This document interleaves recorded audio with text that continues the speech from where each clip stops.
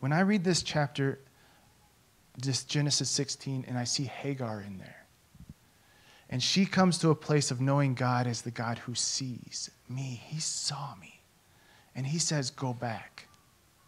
I see Hagar as one who's coming before God and knowing that discipline is at hand, but knowing that the best thing that could possibly happen to her is the discipline. And to obey the Lord's voice and to go back. It's such a beautiful thing. If my name was Hagar, if Sarai had been, and I'm sure that she was getting smacked around or at least spoken to badly, I would have been so tempted to just keep running.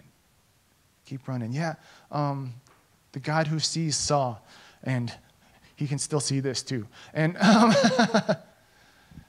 and I think that's our attitude so many times. But do you know that the Lord rarely calls us to run away? He calls us to go to. It is good to be in the Lord's will. It is good to follow where he leads.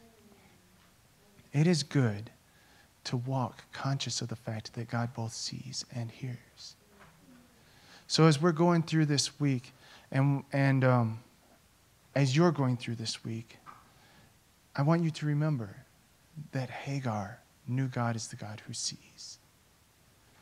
That her son means God hears. Do you know God listens to the cry of your heart?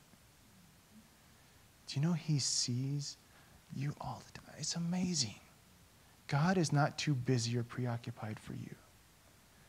God is not so aloof that he can't pay attention to you.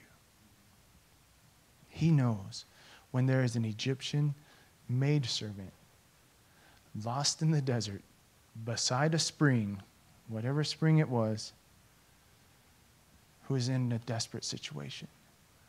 And he knows what's best for her. It's good to serve a living God. It is such a beautiful thing.